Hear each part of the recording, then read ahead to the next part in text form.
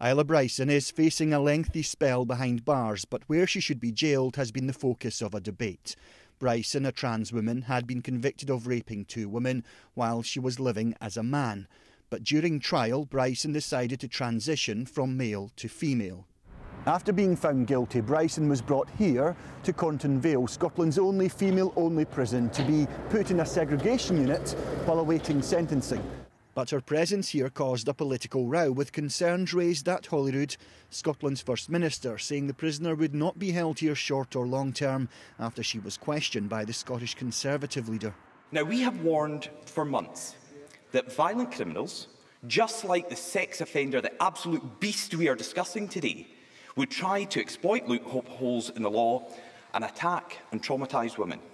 The problem, as we have said all along, is not trans people. The problem is violent offenders. There is no automatic right for any trans woman to serve their sentence in a female prison. That is subject to robust risk assessment. We must always be careful when we're having these exchanges that we do not, even inadvertently, suggest that somehow trans women pose an inherent threat to women.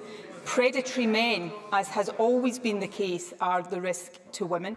This debate about where Bryson should spend her sentence comes at a time after the Scottish Parliament passed a bill making it easier for a trans person to legally change their sex, though the UK government then decided to block that. Ministers here, though, keen to stress that that legislation is not connected to this case.